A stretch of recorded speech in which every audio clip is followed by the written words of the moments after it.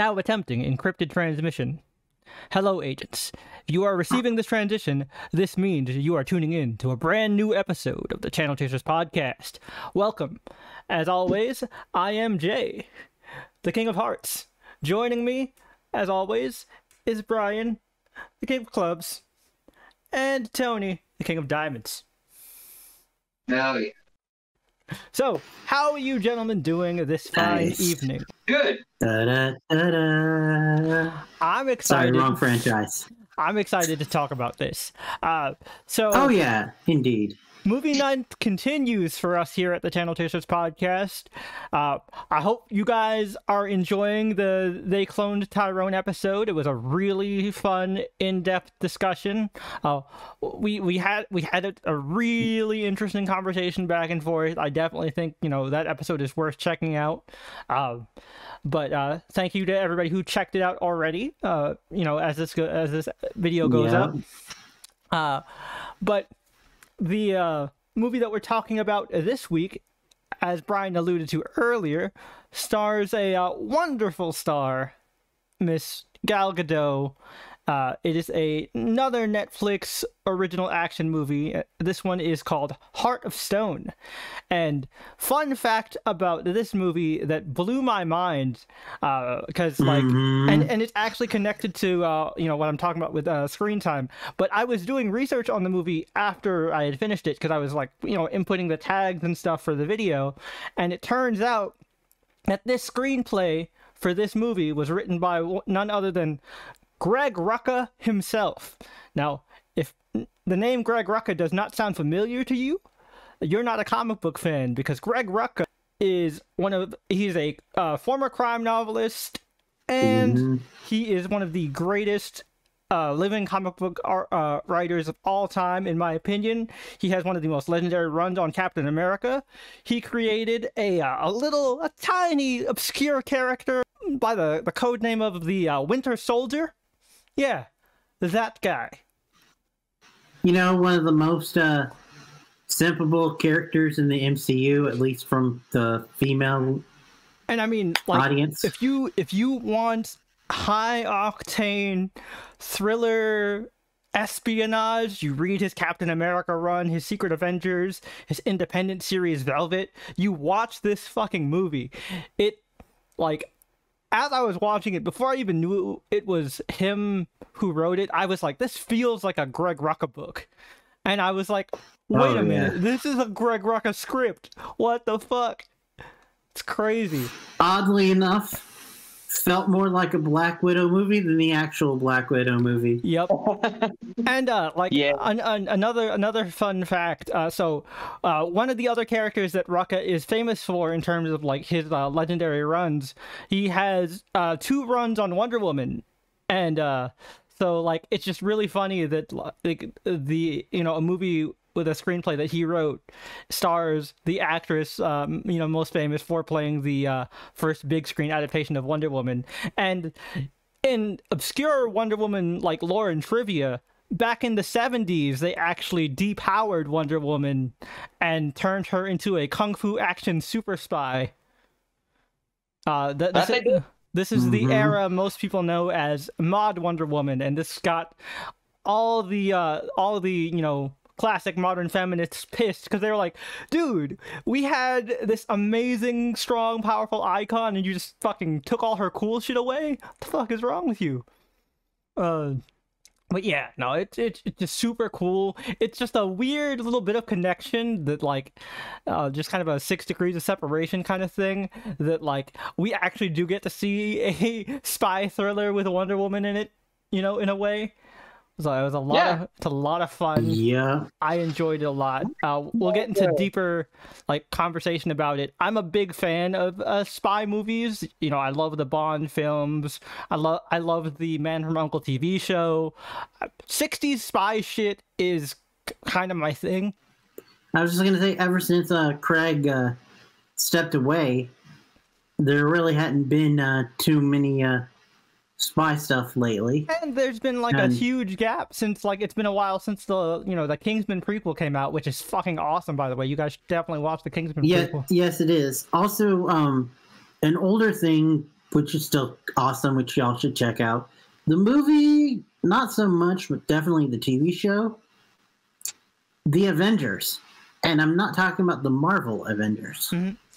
Oh, another good spy movie that I enjoyed that actually does star Scarlett Johansson and proved that she could have done a really good Black Widow movie if given a good premise. Atomic Blonde. Atomic Blonde was fun. That was not Scarlett. That wasn't Scarlett Johansson. Who was in Atomic Blonde? Charlize. Oh, that was Charlize Theron. Oh, my bad. Still, dope movie. Dope movie. Yes, yes, it was. Greg Rucka. Here's an interesting fact I think I may not have told these gentlemen. Okay. I actually got to meet him once. Oh, nice. It was a few years ago at one of my first comic conventions I ever went to. It was a great time. I got to pick his brain a little. Cool. Was he nice?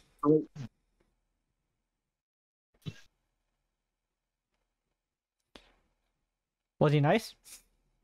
Yes, he was, actually. Cool. Gave me a lot of fun insights.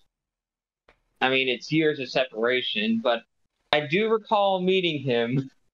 Nice. All those years. That's awesome. Yeah, nice. Like I said, he's one of my favorite comic writers, like just of all time. For real. Fun fact: Rudka did not have a hand in Atomic Blonde, but he did have a hand in another Charlize movie. What, Mad Max Fury Road? The Old Guard. Oh, I love The Old Guard. That movie's fucking sick. Yep, and he's I believe his next thing that he's doing is the sequel. Oh, nice. Nice. But yeah, well, we're definitely excited to talk about it. This definitely deserves a sequel too. Oh yeah, we're definitely excited to talk about it, and we'll actually have speculations and stuff when we go into more detail. It's a spy thriller that's globe-trotting. It spans multiple agencies, multiple countries, action-packed, very well choreographed action. A couple surprise actors. Very well shot. The cinematography is amazing. Definitely recommend it. It's on Netflix. Go check it out. But that's pretty much it for our spoiler-free discussion of the movie. I know that's super quick, but really we can't really say much about it without going into super detail. So before we get to that, we're going to go ahead and jump right into the news with Brian.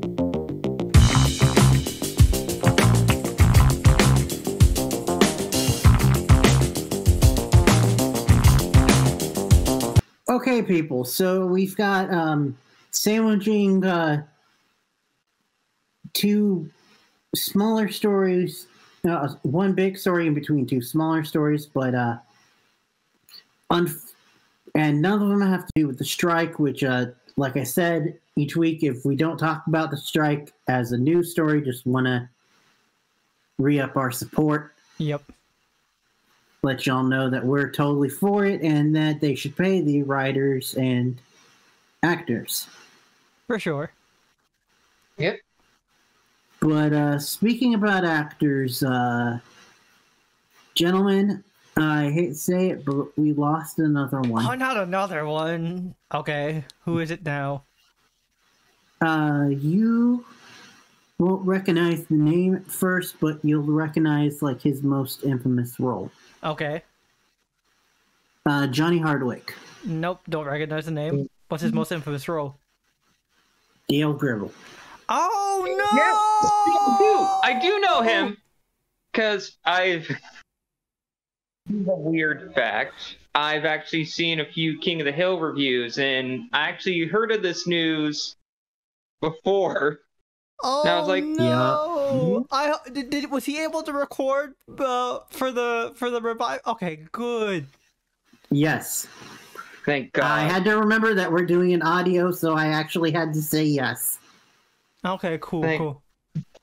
Whew. Thank God. Man, rest in peace, you paranoid bastard. Not the actor, of course. I have no idea about the gentleman. I was more referring to the character. Yeah. Pocket.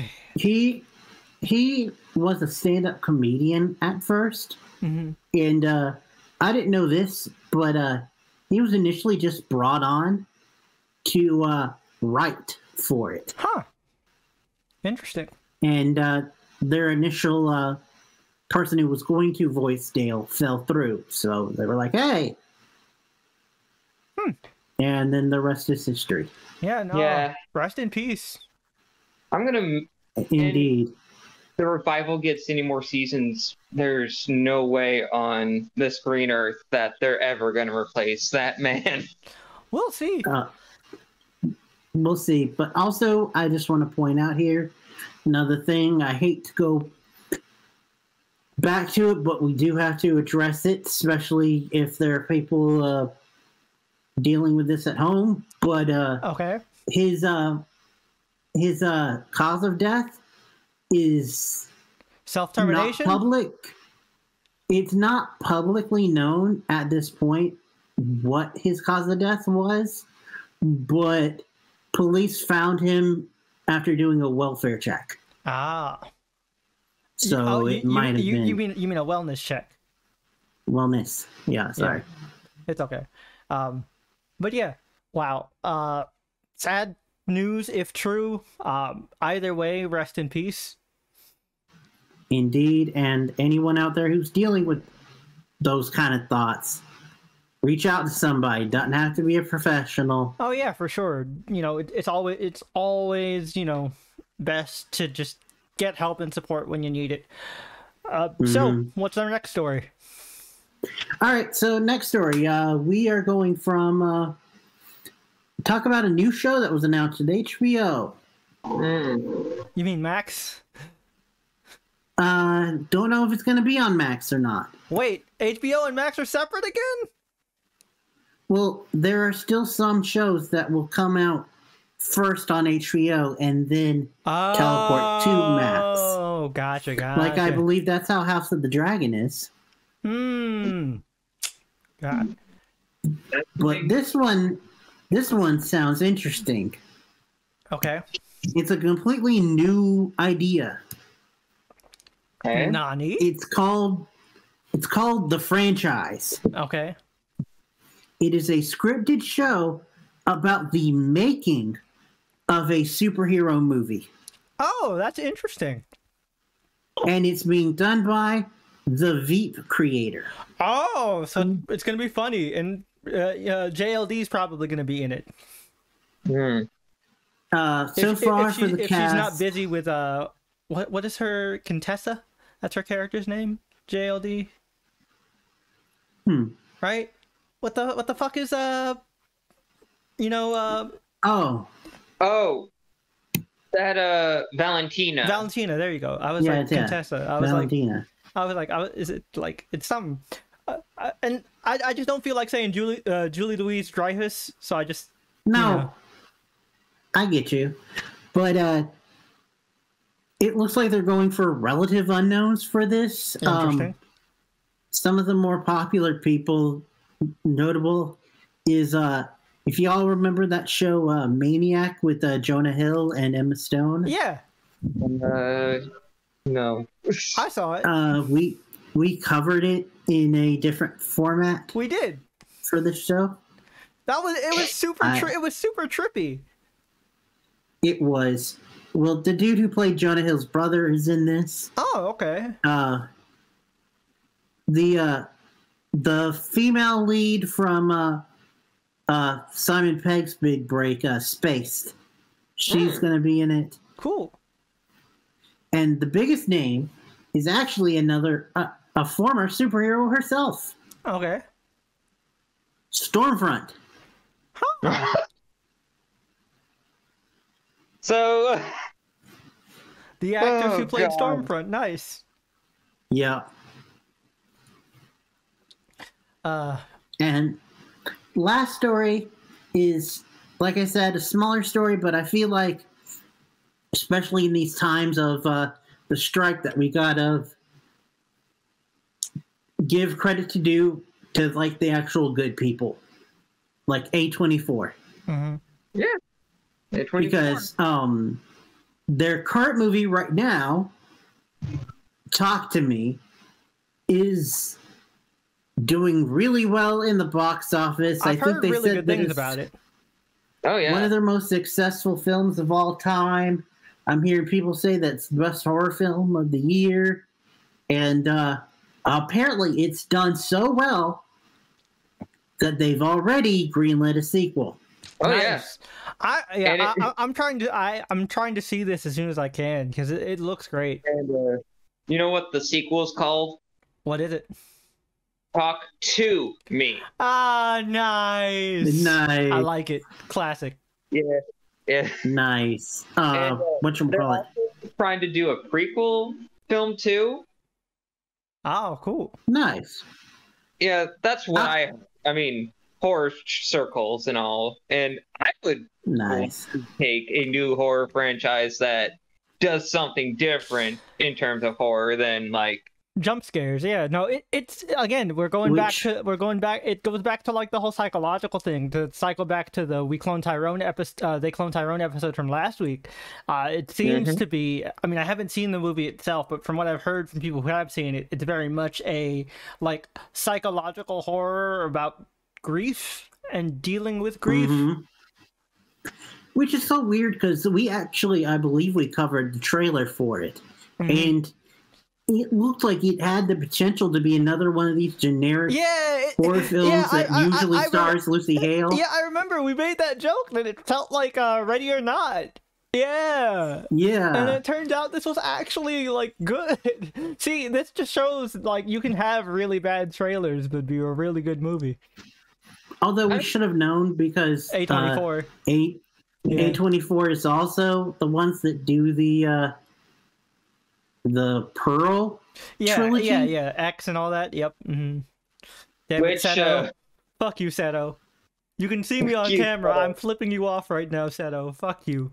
And I wish you could find like a Chibi Umu just giving the bird twice over. Oh man, Seto. Why did you not warn us that was gonna happen in that movie? Audio only listeners and YouTube people, you're gonna have no context for this, but Seto, if you're watching this, you know, and fuck you. You evil bastard. Alright. But I heard great things about Pearl. Yeah, same. Heard great. Same. Yeah, and XXX Maxine, I believe that's the name of the next one. Yep. Or Maxine with 3 X's. Yeah, it's Maxine with 3 X's. Yeah. But yeah, that's exciting. Again, it's one that I'm definitely gonna try and check out. If not, I might just save it for October because it'll probably be on VOD by then for sure. So I might check it out around that time. So is that it for the news? Yes. All right. So transitioning over, we are going to do a segment we haven't done in a bit, but we do have comments, so we're going to go ahead and transfer over to Comment Corner.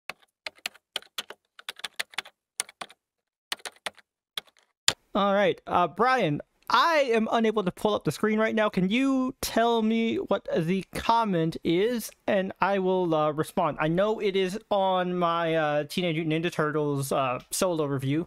So, from the Teenage Mutant Ninja Turtles solo review, Zach Mean Talks Movies.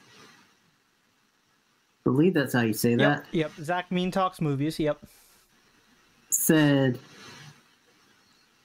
the versions of the Turtles in this movie were different from the ones I grew up with, especially having them attend high school. But the core of the characters and what made them iconic was still there. Even Superfly was a pretty good villain. Overall, was pretty enduring and fun. So I had a good time with it. Great review. Well, thank you, Zach. And yeah, thank you to everybody who checked out my TMNT Mutant Mayhem review. like, I had a blast with that movie. It was the whole reason I told the guys that, like, I want to bring solo reviews back for all of us, which, by the way, I'm not the only one who did a solo review. Brian also did a full explanation on Twisted Metal, season 1. So you guys, don't have to just, listen to his partial explanation in his screen time from last week's episode of the podcast. Still a little rusty at solo reviews, but I did it. And thank you to those who have watched it. But yeah, Turtles was fun. I didn't really get to say this in my solo review, so I will mention this. I love the portrayal of the Turtles in terms of, like, them actually being kids. The fact that they got, real teenage voice actors to play the Turtles was such a nice touch. From what I found out, after doing the review, I did research, and it turns out that they actually recorded in a room together when they did the readings for the dialogue. Nice. And a lot of their banter was actually improvised and rewritten to match the actual flow of their regular ass jokes. So that's why they feel so naturally like brothers. And this makes me really excited for the upcoming Paramount TV series that is going to star these same actors as the Turtles. Obviously, Jackie Chan's too expensive and Paul Rudd's too expensive, but they're coming back as the Turtles, and April's coming back. That's the important part. Really excited. Nice. I love this movie. Highly recommend it. Go check out my review for further details, see what I thought about it. But thank you again, Zach, for the comment. Thanks. All right. So by the way, we lost Tony. Did we? I still see him here. Yes. Yeah, I was gonna say. I'm here. Oh, shoot. My thing is weird. I was like, no, Tony's still here. It only showed you and me. Oh, that's just probably the display you have it in. Yeah, it was. I fumbled when I had to pull up the thing real quick. That's all good. Bad. So is that it for comments? Yep. All right. So jumping straight from comment corner, it looks like it's that time again. It is screen time. Screen time, for those of you who are new to the podcast, is the segment of the podcast where we all go over the different bits of media we have been consuming in between podcast episodes. This time, we will start with Tony. Tony, what have you been consuming in between podcast episodes? Well, dealing with real life stuff. I have not been really watching much, but I was able to watch at least partway through the first season of Batman, the Brave and the Bold. Ah, classic. Love that show. Nice. Still one of my favorite shows. I got to the end of... I didn't even get to the episode with Music Meister yet, which makes me big sad. That's my favorite episode of the series. Man. The last episode that I recall watching off the top of my head was when we meet the Outsiders. Oh, cool. But I gotta say, I kind of dig some of the designs for the characters. And look, I get it. You put Katana in a schoolgirl uniform. Funny, but a more comic accurate costume would have been most appreciated. Thank you, show. I mean, it was a nice little anime reference. I dug it. Nice anime reference, but it would have been a little bit better if... I mean, I get it. They're just regular-ass kids that get trained up by Wildcat. Perfectly cast, by the way, for Wildcat. Oh yeah, I think really. I don't ever remember that actor's name. I just know him as the mail call guy. Fuck is that guy's name? Arlie Ernie. There you go. Yeah. All I know is Mr. Drill Sergeant. Yeah, he's the mail call guy. If y'all remember Mail Call from the History Channel. All I know him as just Mr. Drill Sergeant, and that's about it. Yep. Wildcat. Great casting. So preparing for other things down the pipeline, because as of this recording, we are 2 days away from my actual birthday. Nice. Happy early birthday. Wish Tony a happy birthday in the comments, YouTube people. Happy early birthday, Tony. Thank you, lads. I wish I could do more, but that's pretty much it for me. All right, Brian, what have you been consuming in between podcast episodes? Well, for me, I mostly... Well, part of it is research for a game that we're doing, a TTRPG that we're doing in the future. Mm-hmm. And then part of it was just online TTRPG stuff. But anyway, I finally watched that movie, Jiu-Jitsu. Mm-hmm. The one with Frank Grillo and Nicolas Cage. Yeah. Mm-hmm. It's on Netflix, right? Yeah. Yep. It was pretty good. The plot is a little wonky. Listen, man, and nothing can get more wonky in a in terms of Nicolas Cage action movie plots than Con Air. If you just read the script for Con Air straight and look at that plot, that is insane. Well, do you know what the plot of this movie is? No. Every 6 years, an alien comes to Earth to have a good fight with the locals and imbues them with this mysterious force called Jiu-Jitsu. Okay. So they have a fighting chance. Okay, this sounds like your standard, like, out there martial arts action movie. Okay. And this year, something goes awry, and the main guy that's supposed to fight him now has amnesia and is caught by the local military. And stuff ensues, and it's not the best of movies, but the action is really good, and I forgot her name now, but the main female fighter is great. I heard that she's been nicknamed the next Bruce Lee. Oh, cool. That's a pretty tall comparison. She's the one that like inspired me to do like the nunchucks for our personal project thing. Oh, cool. And the other big criticism is Nicolas Cage isn't in it enough. Oh, damn, that's always a shame. But hey, Nicolas Cage, minor spoiler alert, does get a one-on-one fight with the alien. Here's my one question, though, Brian. Is he uncaged? Is the question. Not as much. Not as, like, full Nick Cage. So like, what's the percentage? What's the percentage? Somewhere between 70 to 80. Okay, I'm down with that. I'm down with that. That's acceptable. Yeah, that is a acceptable margin for cageness.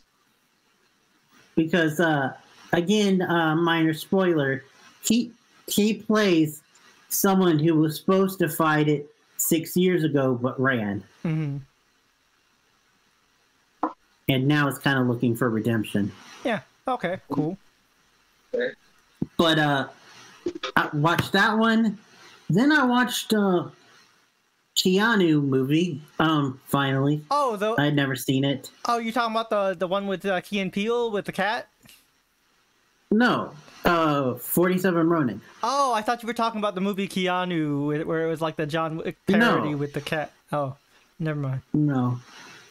I hadn't seen that one yet. But I did see 47 Ronin. Oh, cool. Which was good. It was good, and the atmosphere and the actors did a good job. The story was a little paint by numbers, but I mean, it's an overall, old story from Japan. Yeah, it's from the like, what was it, 2017? No, but like the story it comes from is it's an old ass kabuki play from Japan. Yep, I hear you. It's one of I get what you're saying. Yeah, it's one of the oldest kabuki theater plays ever to be performed in Japan. Mm-hmm. Yep, it's the other one is the one that inspired Seven Samurai. Yeah, and the other kabuki play was an Onryo story. I think it is I know the ghost is Oiwa, and it had to deal with her being thrown in a well. Not the well. Oh, because I know that one. Because that one is the one that also eventually inspired The Grudge. Because it's focused on a samurai, a Ronin's wife, that got disfigured by said Ronin in order to marry a much younger woman. Oh, I feel like I've heard. Yeah, no, I feel like I've heard of this one. Yeah, but I also had plans to watch the sequel, but I didn't get around to it. Okay. Because I don't know if you know it, but last year they released a sequel to it that takes place in modern day, called Blades of the 47 Ronin. Huh? And it stars YouTube's own Anna Kana. What? Weird. Yup. Huh. And has a Mark Dukakis or whatever his name is, the chairman from Iron Chef. Yeah. Yeah. But anyway, to things that I actually did watch. I watched the last chapter of the last episode of chapter 1 of Candela Obscura, which is that Critical Role spin-off thing where they're doing more of a horror steampunk Lovecraftian-esque story, and I really enjoyed it. It's got there were only 4 players. It was the Last of Us girls, the ones that played Ellie and Abby. Oh, okay. And then 2 of their friends of the show that did that little side quest called Exandria Unlimited. Okay. But I watched that, and it was really good, and it got really intense at parts because it's not really a combat-based thing. Mm-hmm. So when combat starts to happen, things get intense. Nice. Basically, they have to fend off and fight a monster that steals your face. Oh, well, face off. Combat is as intense, if not even more intense. Mm-hmm. Jesus. But yeah, I also started watching the Board AF Betrayal Legacy, which is a series on Smosh's Smosh Games channel. Oh. They play Legacy. What is it called? It's called Betrayal on the House on the Hill. Never heard it. It's an infamous board game where you explore this haunted house, and then halfway through, one of the people turns and becomes the bad guy, and there's one of 50 different ways that they can be the bad guy, and you have to play it out, and it's board game. The way that they played it is since they're improv people, they were actually playing characters while doing it. And they also were playing a variation of the rules called the Legacy, which is once you're done with the story, you then come back 25 years later as the next generation of the people who didn't survive. Oh, so it's like a new game plus. Mm-hmm. Yeah, basically. And they did that for, I think it was 7 episodes, and I've watched half of it. But it went over so well, and they had so much fun with it that after doing this, that same people decided that they were going to do their own D&D campaign that's called Sword AF, and I have yet to check it out. But I wanted to check this out first, since it was kind of like the unofficial preamble. Mm-hmm. Which the GM for their, by the way, fun fact, the GM plays the male lead in My Happy Marriage. Oh, cool. Damien Haas. Nice. Nice. But that's what I watched. All right. So with me, since Brian ended off with YouTube, I'll start with YouTube. I discovered a new YouTube channel that brought me down a very interesting rabbit hole. This YouTube channel is, shout out to them, the YouTube channel is called Digging the Greats. It is a YouTube channel basically where this bass player slash DJ like talks about different samples that are like featured prominently all throughout hip hop. And not only does he like break down the history of the sample, where it came from, he recreates the beat, talks about, you know, the lyrics of certain songs, and he creates fun mashups. It's a really cool channel. If you love music and you love hip hop and production, it's definitely just a really fun watch. Great content. As somebody who, you know, dabbled in production and loves like music and audio engineering, it's really fucking cool. And just to hear all the like the stories behind these different samples, because like the reason I love hip-hop so much is because the way I've always seen it is hip-hop is storytelling in its purest form, and it is the metaphor I like to use, it's music built on the shoulders of giants. Because the thing with hip-hop is a lot of its music and its production is built off of samples. You know, you take pieces of old, forgotten, obscure songs, put them together, and make something completely brand new. And it's just to hear the journey of certain samples and like, wait, I've heard this drum loop before. I recognize this bass line. Oh, that's from that. That's really cool. So yeah, that channel is just really dope. I like literally spent like 8 hours or something like that just listening to it in the background while working on other stuff, just going through pretty much the dude's entire catalog. Great shit. Love that channel. Definitely subscribe to him. Good work. Other stuff in terms of TV shows, I checked out the first season of The Bear on Hulu, which is a drama starring the actor who played Lip on Shameless. Basically, it's this about this young dude who wants to start a restaurant in Chicago, and just kind of the hardships of running a restaurant, and you know, some family drama and things like that. Really well done, really well acted. I have not gotten to season 2 yet, but I've heard nothing but good things about season 2. I'm looking forward to it. Yeah, I've heard great things. I know that in season 2, Bob Odenkirk is in it. Oh, nice. I think Paul Rudd makes a cameo. Oh, sweet. Also, I don't know if she's in season 1, but Jamie Lee Curtis. Mm-hmm. Yeah, I really enjoyed season 1 of The Bear. It's a really good show. We might cover it somewhere down the line if we have like space in the schedule. I really enjoyed it. Nice.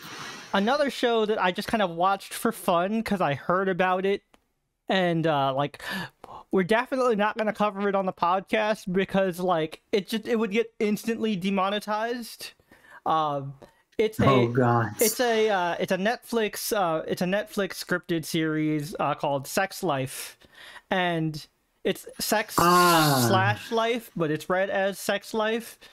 And yep, I've seen clips. It's basically the TV equivalent of a trashy Harlequin novel. Like, there's a lot of fucking.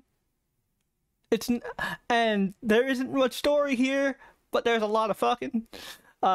Basically, right, to give you guys like the skinny, this woman this very attractive woman. She's a housewife. She's married to this like very rich, successful, handsome dude. Has a nice family. Everything's going good.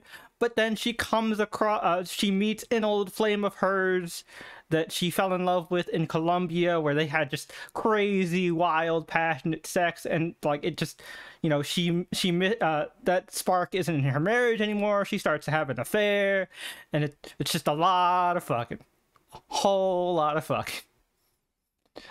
That's really all you got to say about it. Like that's one of the other reasons why we wouldn't do it on the podcast, because literally that would be all we would have to say. It's just a lot of fucking. But just, you know, people going to town. But you know, if you're down for a little trash and you just want to have fun, it's a good one to just turn on. Pun intended. Is that the one with Sarah Sahi? Yeah. Yep. It's fun. Like I said, it's the TV equivalent of a trash Harlequin novel. Look, sometimes you just want to watch trash, okay? Nothing wrong with that. And that's what I did. The other thing, I checked out more comics. I'm caught up on Superman now. Joshua Williamson is doing a fantastic job. I really like what they're doing with the whole Supercore thing. Night Terrors is really good. The revival of...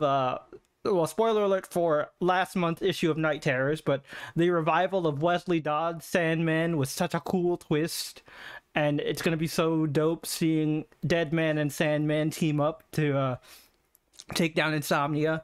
A lot of the tie-in issues for Night Terrors have also been pretty solid. Been enjoying that. A series that I actually checked out for research purposes, funny enough, it's, you know, tangentially connected to the movie we're going to be talking about soon, is I found that Greg Rucka actually did, in 2019, a 20-issue Lois Lane series called Lois Lane. Nice. Enemy of the People. And it's really good. It's like this globe-trotting investigation where basically Lois has to take down somebody who has a secret that could ruin Clark's life. And it's really, really good. It's got, you know, your classic Rucka ingredients of intrigue, espionage, mystery. Just good shit. Like the series a lot. I also read the miniseries by Tom King, Gotham City Year One, which basically is it's not like Batman Year One. It's literally a story about Gotham City itself and the different people in Gotham City. If I had to equate it to anything, it's kind of similar to the Gotham Central series that was out a few years ago. Very similar to that. Batman does show up, but he only shows up once in the entire miniseries, and it's a cameo. Really well done. Tom King does phenomenal on these, like, just focused miniseries. I also reread Supergirl Woman of Tomorrow. Phenomenal. I need this in a hardcover so that I can have a nice solid edition to hold in my hands, but looking at the art digitally is still really dope. Highly recommend checking that one out. I'm also reading Batman Superman World's Finest, the new Teen Titans. Mark Waid absolutely killing it. Mark Waid's also killing it on Shazam. A whole wide variety. I'm checking out a whole wide variety of books. I've been really deep diving into DC, Williamson's Green Arrow, different things like that. But yeah, I've been really getting into comics lately, folks. Just, you know, diving right back into it. I even checked out some Marvel stuff. I'm really looking forward to seeing what happens with the Fall of X that's going on. Because like X-Men has been on fire lately, so really looking forward to that. But I think that is pretty much it on my list. Like I mentioned before in Comment Corner, I did see TMNT Mutant Mayhem. If you want to hear my full thoughts, you could check out that solo video. Brian can put the card future Brian can put the card somewhere above my head or something. But check out that video if you want to hear my full thoughts. But that's pretty much it for my screen time. So we're going to go ahead and jump to trailer talk.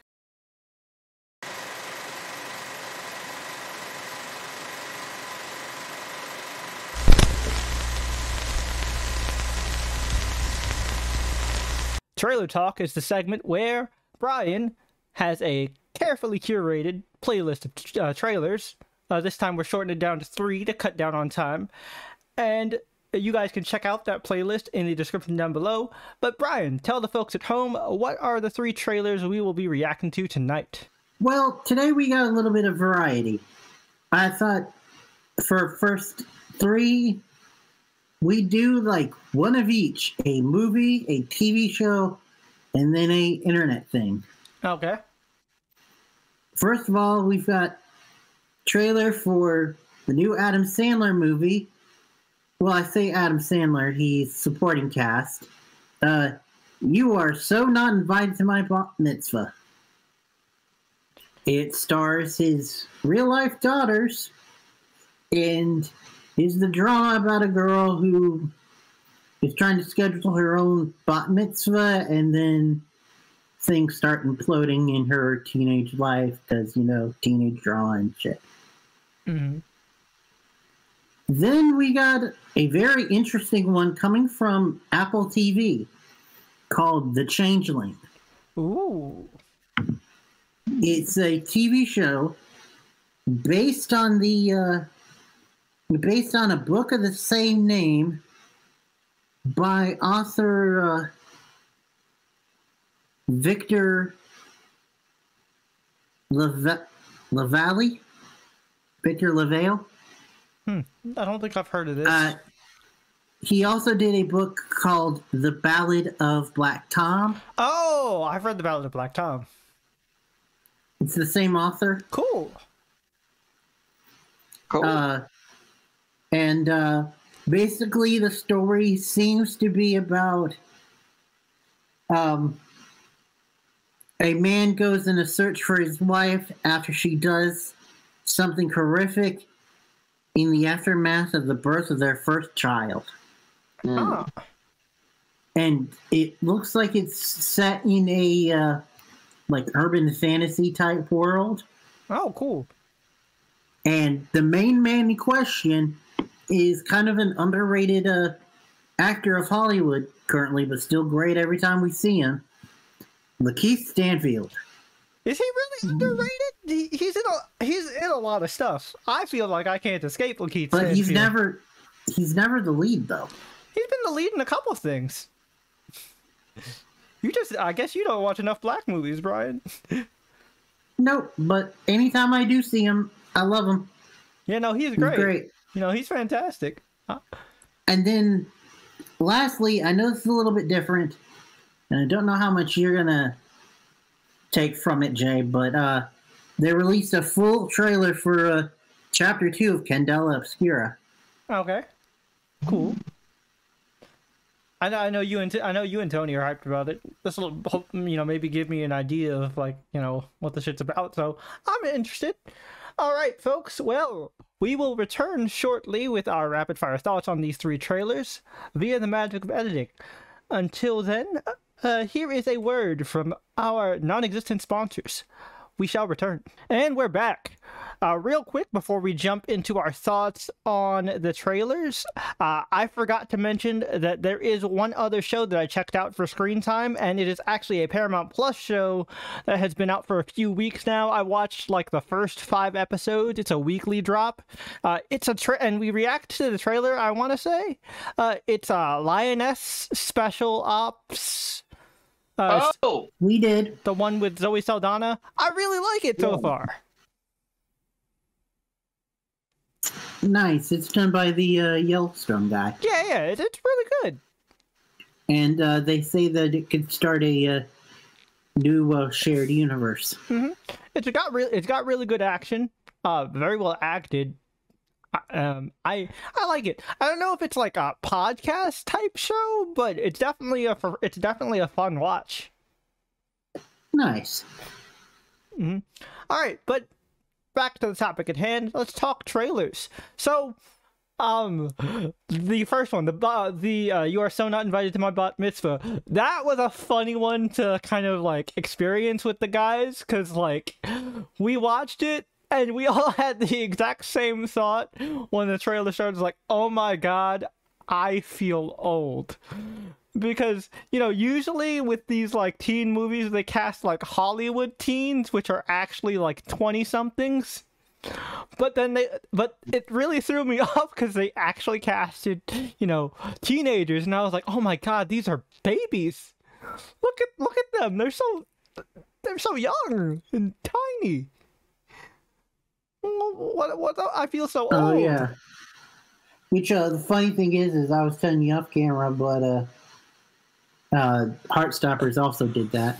Mm-hmm. Where in season 1, the actors are like 18, 19. Huh, nice. But what did you guys think about You Are So Not Invited to My Bat Mitzvah? Other than feeling old? Other than... yeah, same. Yeah, like, it looks fun. Like, nothing, like, groundbreaking, but, like, I might check it out.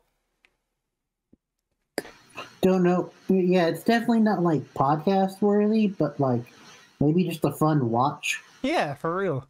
One that definitely is podcast worthy, I'm so glad that I made the decision. I was like, all right, you know, everybody's contributed a streaming service to the podcast. I'm going to contribute Apple TV.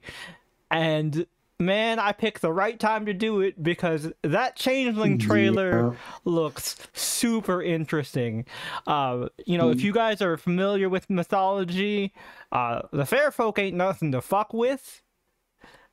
And nope. Man, this looks intense. I'm really interested. I wonder if it's a mini-series. They didn't really say in the trailer. Very curious. I've heard nothing but good things about like a lot of the stuff on Apple TV. I love Ted Lasso. And I really want to watch The Quiet Room show with Tom Holland. Yeah, and that one show with Chris Evans Ron Weasley. Oh yeah, the Ron Weasley one. The Chris Evans show I also heard really good things about. That one's a movie. But it's a movie? Oh, it's a movie. Gotcha. Also, to maybe answer your question, the name of the trailer for The Changeling was The Changeling Season 1 trailer. Oh, okay. Cool. So it is not a miniseries. Nice. If it does well. Cool. Because Apple also has been known to their last original show, they canceled it like 5 episodes in. By the way, speaking of Apple original shows, just a side tangent that's still related. Did they ever make a season 2 of Dickinson? I remember we both really enjoyed the first season. I believe, like Ted Lasso, it went for 3 seasons. Oh wow! Man, I'm definitely binging that when I get Apple TV for the pod. Shit. But yeah, so the last one, Candela Obscura, I don't really have much to say about it because I'm not invested as they guys, so I'll let these two take over for that. And since you said, Brian, that each individual playthrough is a self-contained story, other than like lore bits, you can just watch this particular chapter for just on its own, right? Oh, cool. I didn't know that. Yeah, because, what they're doing with Candela Obscura is they've got different chapters, and each chapter is like a series of basically one-shots where there are like 1 or 2 themes that transfer over, but you can watch any episode of Candela Obscura and not need backstory like with Critical Role. Okay, cool. Interesting. It's just the different chapters represent the different like groups of players. Like this next one has Marsha Ray, Travis Willingham, Luis, I'm forgetting his last name. He was on their Calamity, like, mini. Yeah. And they also got a girl from that's also doing the Stray Gods with some of them. Mm. And also one thing about Candela Obscura is Matt did the GMing for the chapter 1, like them first getting into it, but they're gonna be like switching around GMs for the different chapters. Yeah, I remember you mentioning that chapter 2, Brandon Lee Mulligan is gonna GM. That's cool. Nope. Oh no, he's playing. He's playing. You're right. Yeah. The GM for chapter 2 is actually one of their dudes that mainly works behind the scenes, who is a co-creator of the game. Oh, cool. So he better understands the game than even Mercer. Nice. And when it comes to like a new, different system, it's best to have the creative hand that knows it like the back of their hand, than someone who has like a cursory understanding. Yeah, it makes sense. Thanks for helping with my brain pop.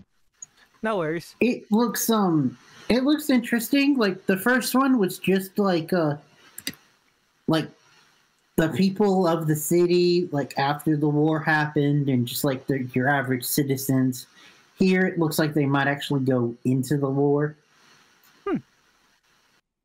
And oddly enough, Jay, also expand on like the horror fairy type stuff. Oh, cool!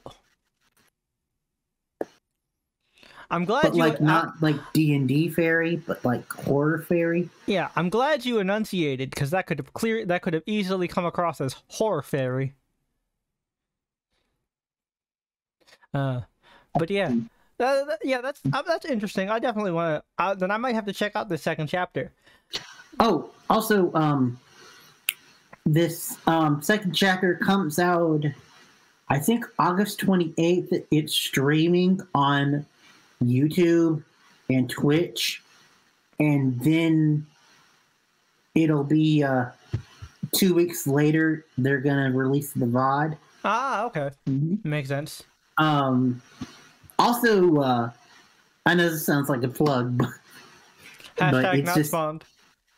No, it's not yet. But also, if you have a Cinemark theater in your area, you can actually go to see the first episode of Chapter 2 in the theater. Oh, cool!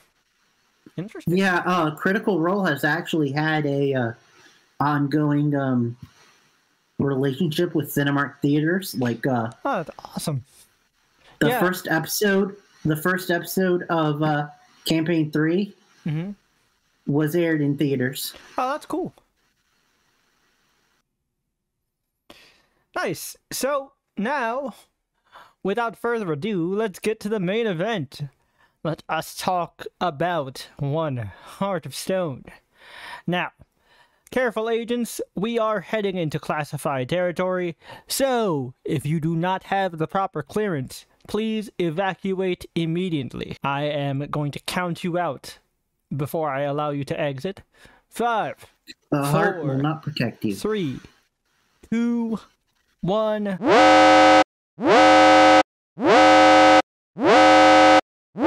Let's go. Let's go ahead and start talking about it. Wow, this movie was good. I really enjoyed it. Like, from the cold, like, I love that it had a cold open James Bond style. Oh yeah, like a whole ass like adventure action scene before even the credits. Yeah, and it was weird because it was like a James Bond scene, but not like the like. Yeah, the action in the field. It was the people in the van. Yeah, that was a unique perspective. I liked that. That's what we followed for the most part. And James Bond is all about, hi, even though I'm a secret agent, I'm very, like, out there. Yeah. And no, she was like, shit.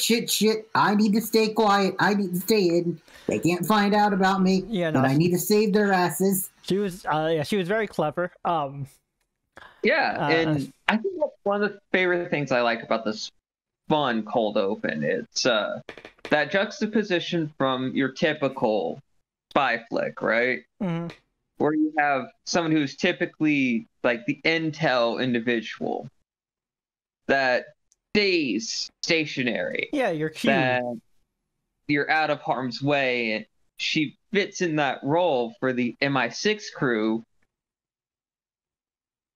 through a good portion of the movie, only to then just like go on that switch. Like, just turn on the badass mode. Which, like, by the way, just to compliment Gal here, like, I feel like this is definitely like her strong suit.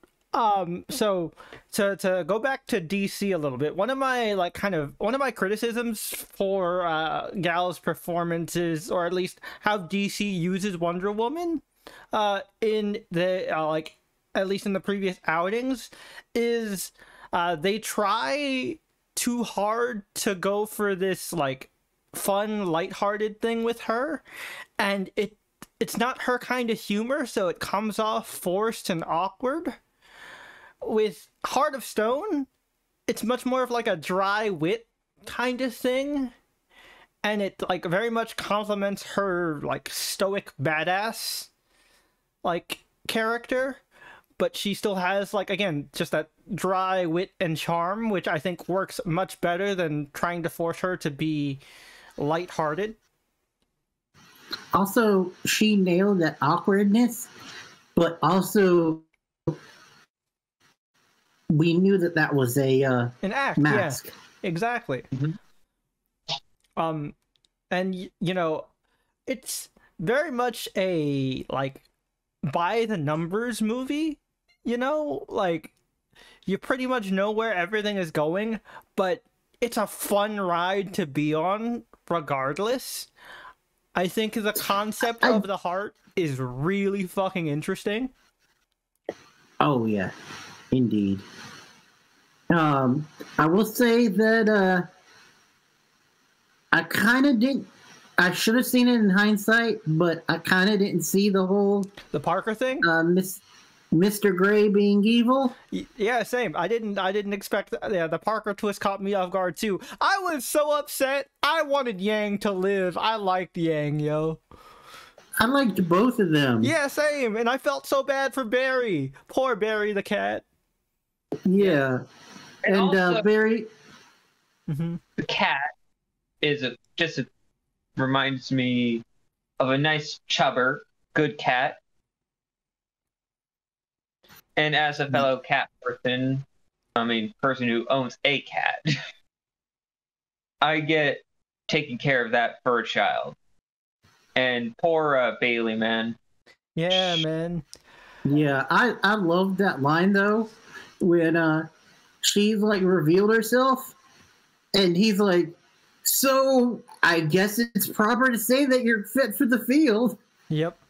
Oh man. Yeah, no, like this had good humor in it, but it didn't feel like MCU humor where like, thank God. Where like, because like the problem I've had with and you know, I'm gonna keep comparing it to superhero stuff because she's, you know, very entrenched in the like superhero genre. Like also Rudka. Yeah. And Rucka, yeah. But like the humor doesn't feel like MCU humor where like it undercuts the seriousness. It was just a nice little breath of levity. And like I said, she isn't forced to be funny.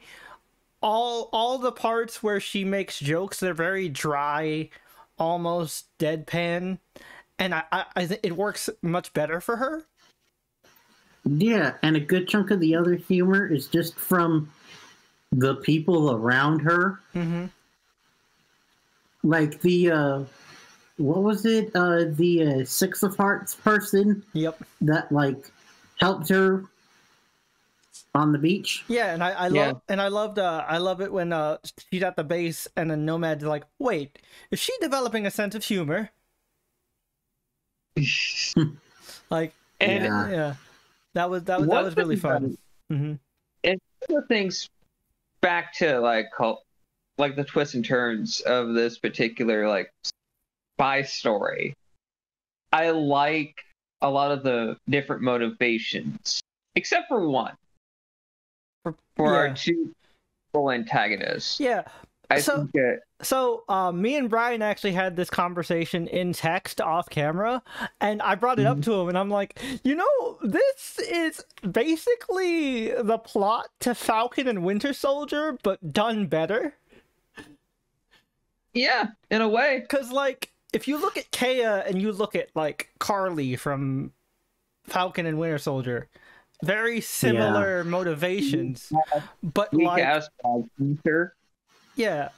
like very similar motivations, but like with Kea, like they actually do a better job of making her sympathetic and she realizes, oh shit, I fucked up. Let me try and fix this.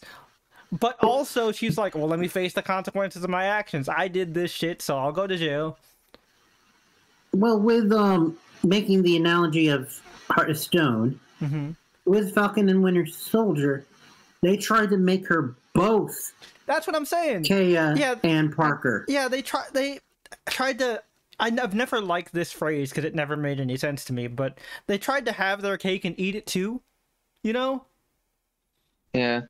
Like, you can't have both in that situation.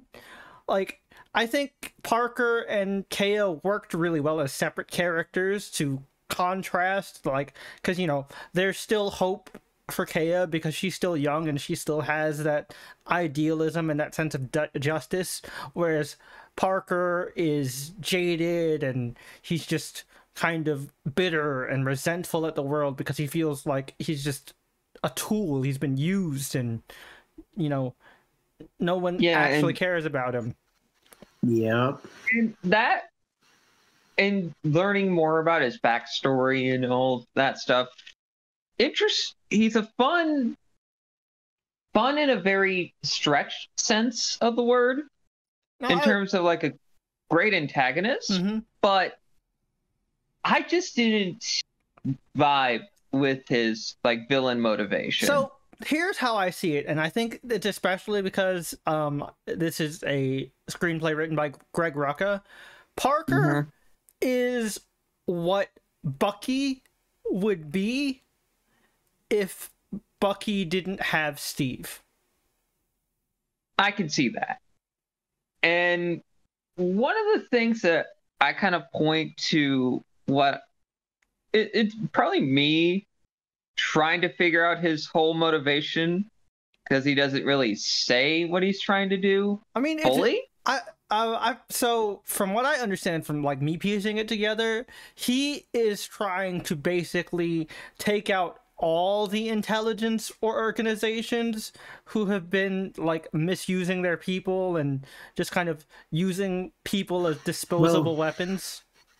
Yeah, I think that's what I understood too, but then again, I go back to like this initial thought. When he tried to do his best to, like he said it himself, he wanted to change because people in power who just want to keep the status quo and not really change anything. Yeah. And it got me thinking like, well, if you want to be that focus of change, that would mean you would have to just do things for your own benefit. Yeah, and I mean, like, I think the point with his character is the whole, the old adage of absolute power corrupts absolutely. Yeah, because my thing for him is the way that I saw it was that initially he started this journey just as revenge. He wanted to kill the kings for killing his men, and then reform the charter from the inside. Basically build it the way he wanted it. But along the way, he realized all the power at his hands, and it got to his head. Yeah. And Rachel did point out pointed out very well when she basically had their last confrontation, that she basically called him out, like, hey, you're just going to use this for yourself. Exactly. Yeah. And I think that basic motivation works, and I like that. It's a very simple motivation, but his road to getting to that, like, hey, if I use the heart, is a tad. I mean, for a spy movie, it works, but no, elaborate security schemes are kind of just what comes with the territory with spy movies, though. So like, it is dumb when you actually like look at it, but you're not supposed to look at it. But for what we were given, I was actually surprised at how well Jamie Warner did it, because usually his like bread and butter is kind of bad guys that you want to redeem. He didn't, and one thing that I did enjoy is that he was evil, but he didn't ham it up. He wasn't like cartoonish evil. And also, there was no redeeming for him. Yeah, exactly. But also, there was still that charisma to him that I also just really enjoyed. Yeah, because I know he's most known for being Mr. Gray, but in my head, he was first, and most will be for me the Huntsman. Oh yeah, in Once Upon a Time. Yep. Where you thought he was the bad guy until they romanced the main lead, and then, spoiler alert, the evil queen killed him for turning sides. Also, there's a lot of really, really dark, sus implications with Once Upon a Time, but that's a whole nother video. Oh yeah. Mega sus. But yeah, I don't know. I really enjoyed it. Once again, the action scenes phenomenal. That whole shit with the like flying squirrel suit sequence. Holy shit! Oh, that was some. Put that one scene from Black Widow to shame. Yeah, that was like some Tom Cruise Mission Impossible type shit. Yeah, and use the other girl's parachute for herself at the end, because she was no longer squirrel suited. Yep. And one thing that I also really appreciate, just as someone who enjoys action films, like this was an action film which scenes didn't feature a bunch of jump cuts and shit. Like you actually really got to see the action. Because that's the thing with modern action movies, especially when you feature the clearly getting up there in their years action stars like your Liam Neesons. They're a bajillion cuts because they want Liam Neeson to do cool things, but Liam Neeson's knees will not let him do cool things. Which that's one thing that I forgot to mention with jiu-jitsu is they did a little bit of that, and they also did weird camera work. At one point there was first person stuff, but it would transition from third person to first person. Interesting. But yeah, no, the cinematography for the fights, action in this one, though. Yeah, the cinematography for the fights was phenomenal. I was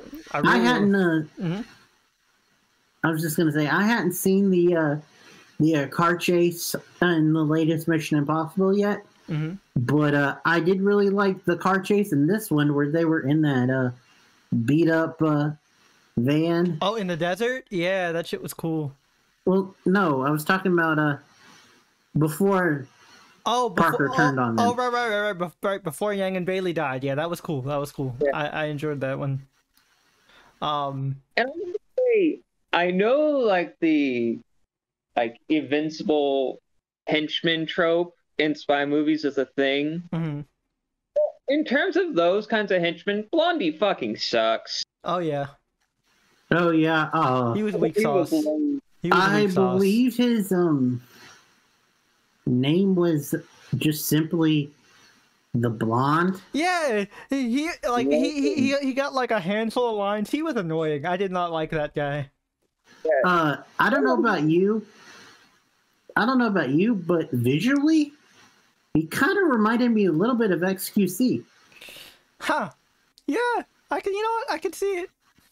Yeah. But yeah, overall, man, I thought this movie was really well done. You know, I was a little worried about this movie going into it, if I'm being honest, because I watched Red Notice. Yeah. And Red Notice was not so good. So I was a little apprehensive about this movie going into it, but it definitely surprised me. Oh yeah, indeed. What should we call it? I will admit that there were some flaws, like we've mentioned before.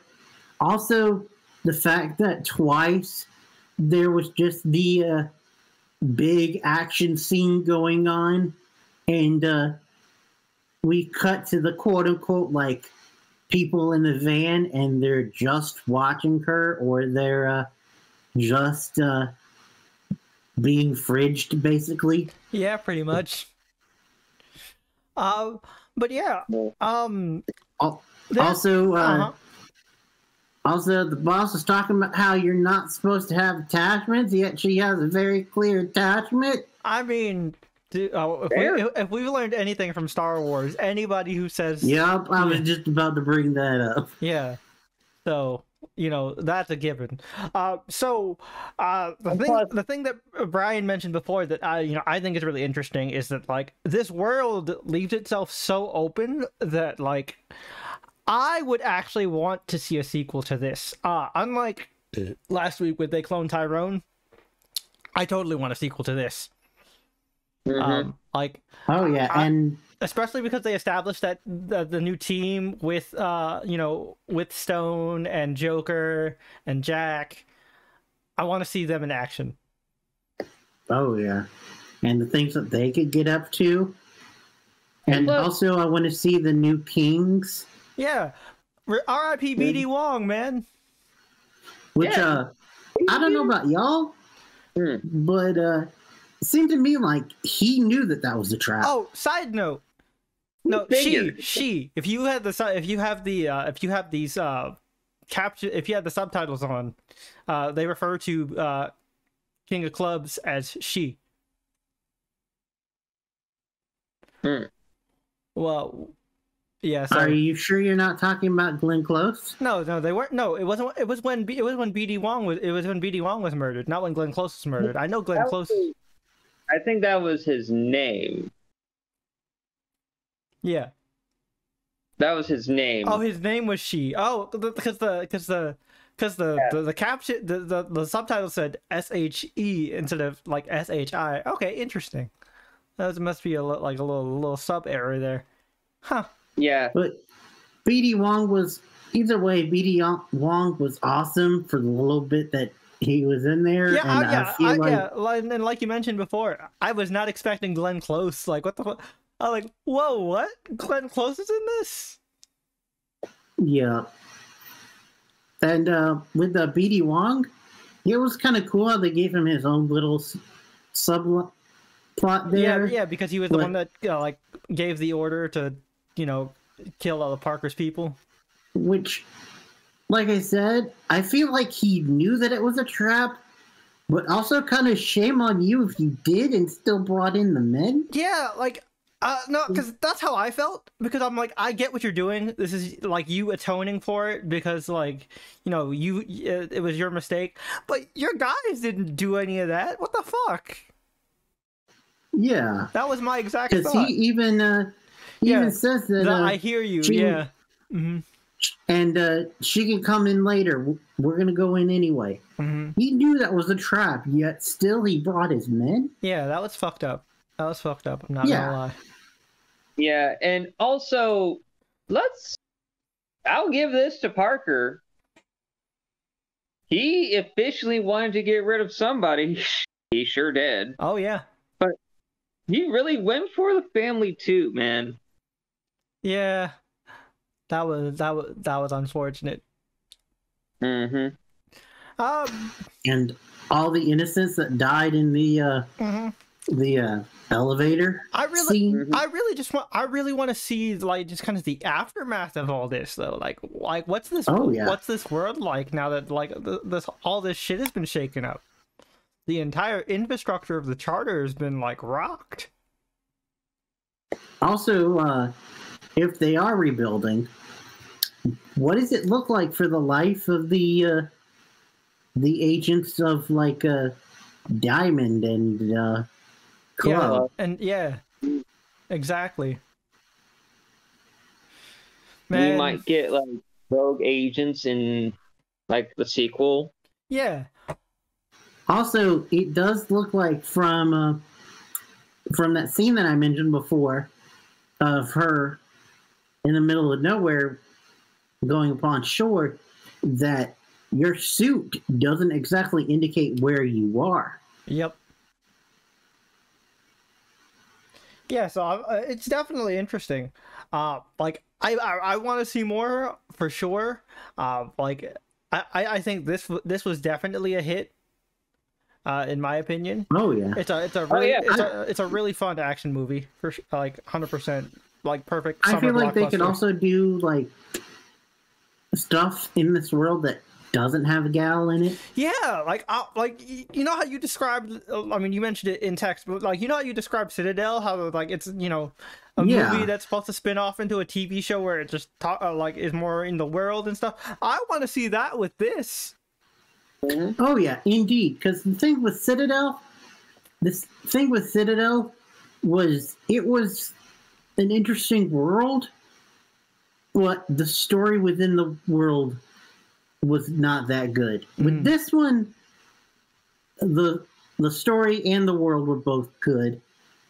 Which I hate to say it, but I feel like maybe Citadel might have done better if it was just a movie. Yeah. I mean, we would always have moments of like some TV shows deserve to be movies and some movies deserve to be TV shows. And is that weird? Yeah. Right? And I think that like Heart of Stone really took advantage of being a movie. It was paced really well. Like I was on the edge of my seat the entire time. Nothing felt like it overstayed its welcome. Like there was actually legit like a moment where I thought, okay, we're building up to the finale, and she's going to fly in, and this is going to be the finale. And then I look down at the time, and it's like, there's still 30 minutes left? Same! I did that. I did that exact same shit. But it wasn't in a bad way? Oh, yeah. Like, honestly, like, the only reason I didn't watch it in one sitting was because I got hungry, and I was like, you know what? I'm gonna take a break, I'm gonna eat, and come back. That was me at like the 50-minute mark of like in the middle of the movie. Yep. Because some movies would have ended with you just with them walking in the sunset on the desert and just end it there. Yep.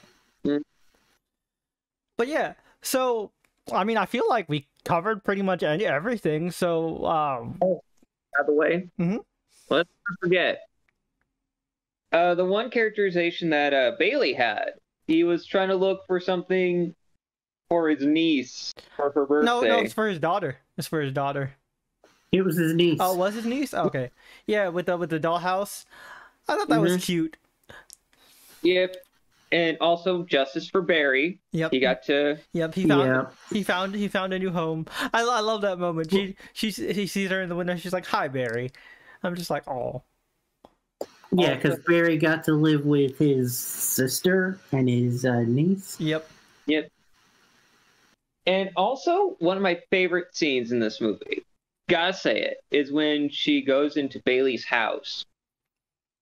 And she looks at the photos and stuff. Yeah, that was a really, a really good use of like just silence and facial acting on Gal's part. Yeah. And Barry's just like, bit apprehensive, like typical cat behavior, and then after a while, he's purring. And it was a nice like callback because like in the beginning when he talks about like when Bailey was talking about his Barry the cat story, he's like, before long you'll want one of your own. She's like, and she says, "Nah, cats hate me."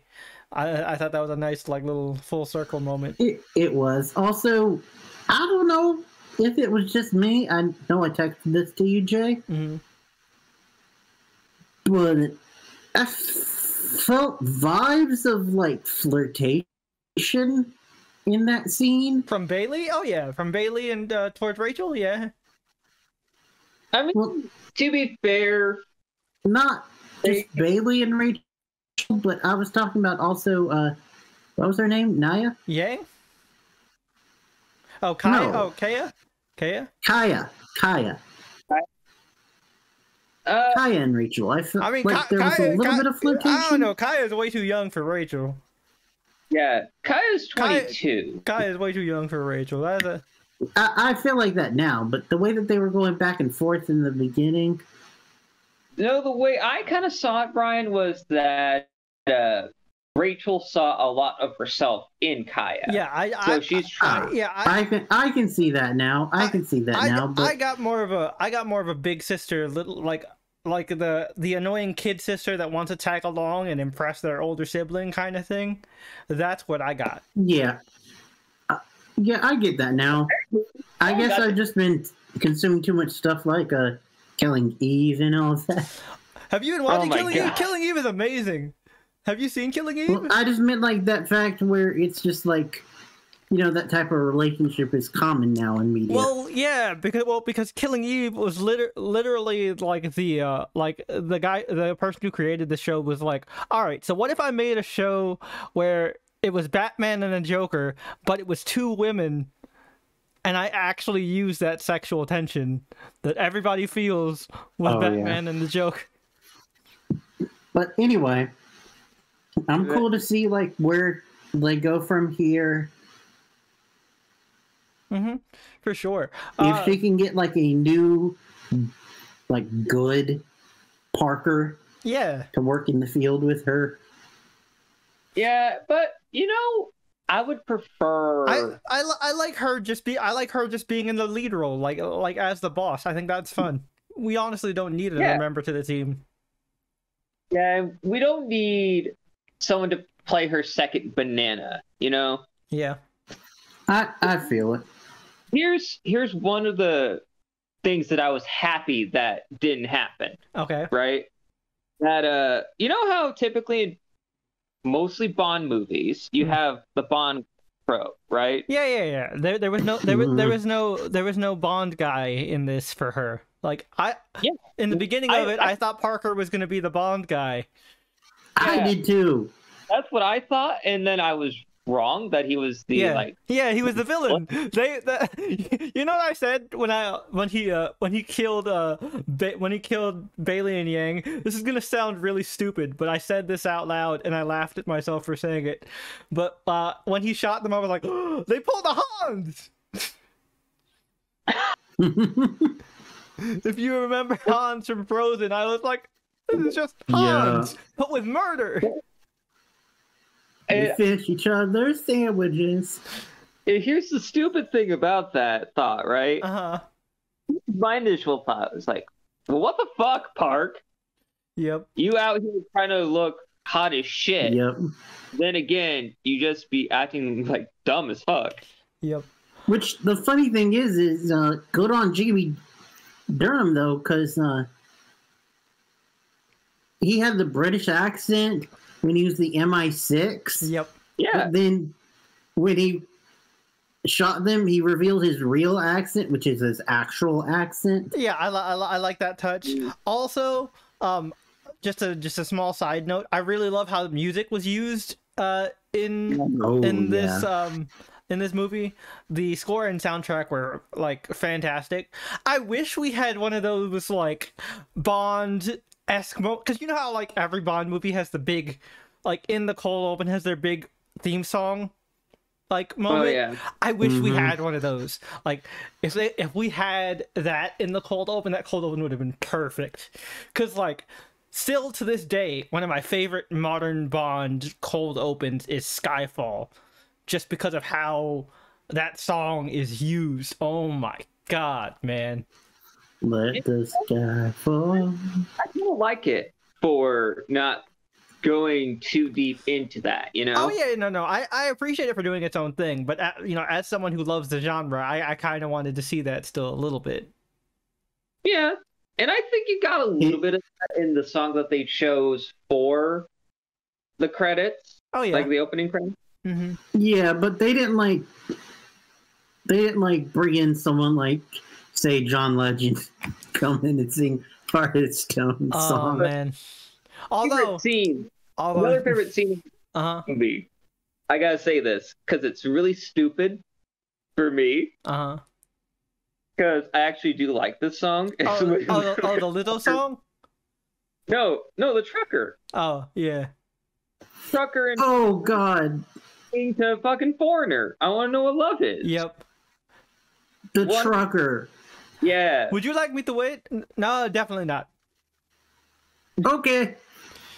No, when Rachel's like hanging off the side of his truck, sorry. and he's like, "What the fuck?"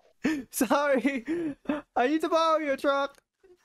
All right. I do like the genuine nicety of him, where he's like, "Do you want me to wait?" Yeah. Listen, if you see a pretty lady hanging off the side of your truck, you're gonna want to make sure that lady's okay. I respect the man. Yeah. Mm-hmm. You're smart northern man. All right, so yeah. Now let's go ahead and jump into final thoughts and ratings. We'll start with you, Brian. Okay. Yeah, I really like this. Like we said here, there were little small bits here and there that kind of irked, and like we said, overall, it is very like predictable, where you know where it's going to go somewhat. Minus that one scene with Parker. Mm-hmm. But so it's not a perfect movie, but it's a spy action movie. It's not supposed to be.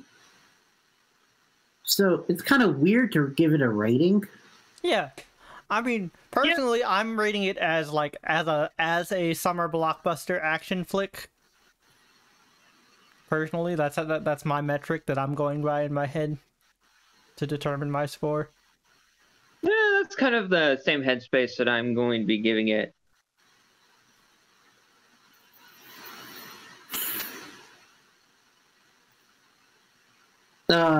So yeah, as just. Because I went in rating it as a movie overall. Mm-hmm. As a movie overall, I'd probably give it a, what? Shit.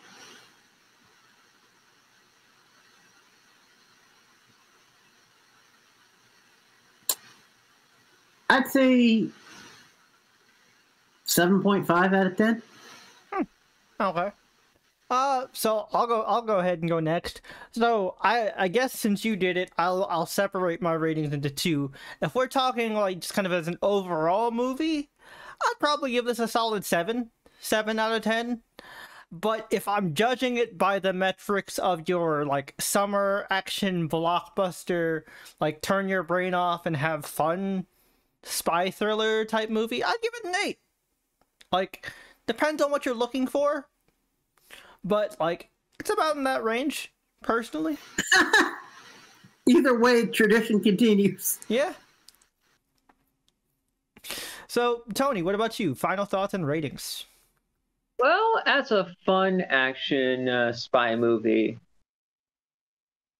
definitely needed it after a few, like, in real life moments that I've been trying to deal with. And I think this was a good palate cleanser, at least for me, after They Cloned Tyrone. Like something where I had to like think really deeply about it, as opposed to something where I could just watch for fun. Yeah. Oh, yeah.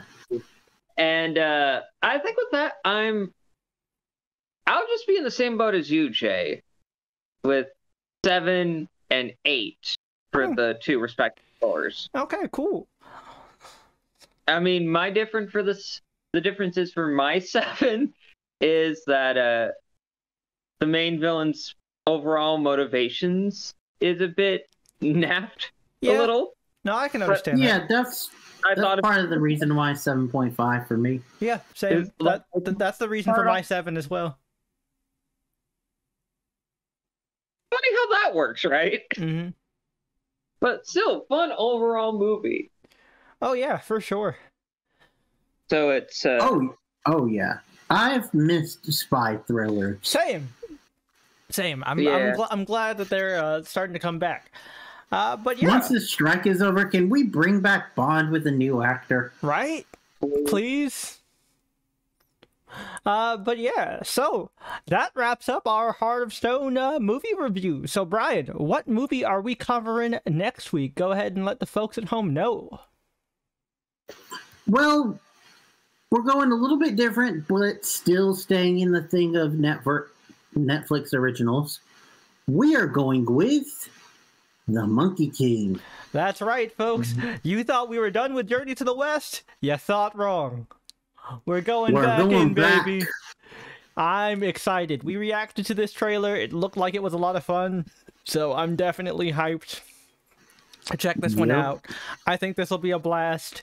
Hopefully you enjoyed this easy breezy episode of the Channel Tasters podcast. And thank you again for everybody who tuned in, and thank you to everybody who listened a day early on Spotify, and everybody who watched over here on youtube.com/Channel Tasters podcast. Be sure to leave this video a like, do all the usual YouTube things, comment and subscribe, and stay tuned to the channel because we will have more content like solo reviews, Brian's shorts, and updates for our top secret project. Keep an eye out for that one, folks. But until then, we'll catch you guys later. Peace.